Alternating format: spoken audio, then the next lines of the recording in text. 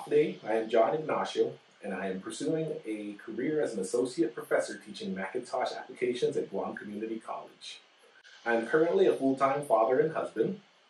Some of my qualifications: I have a bachelor's degree in nursing, and I graduated from UOG in 2017.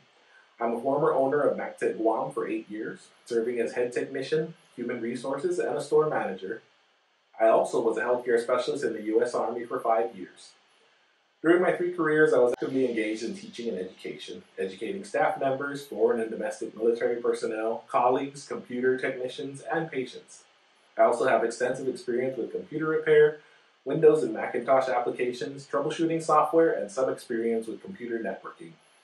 Some of the skills I have is as a computer repair business owner, I've assisted many elderly and disabled customers by realizing the assistance an Apple computer could provide for their lives.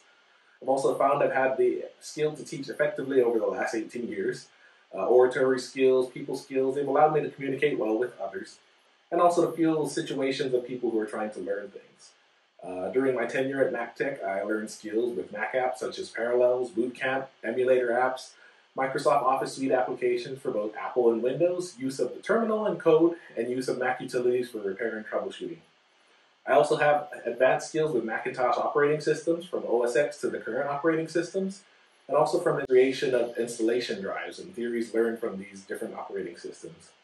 I have engaged in photo and video editing at an intermediate level, along with some intermediate advanced experience with networking and code.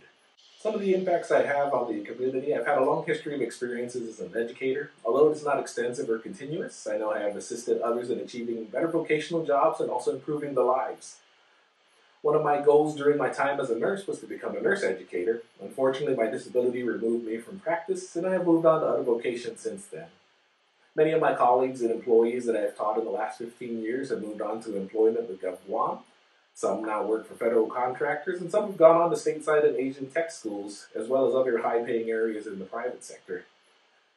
Thank you for considering my application for this job, and I appreciate your time.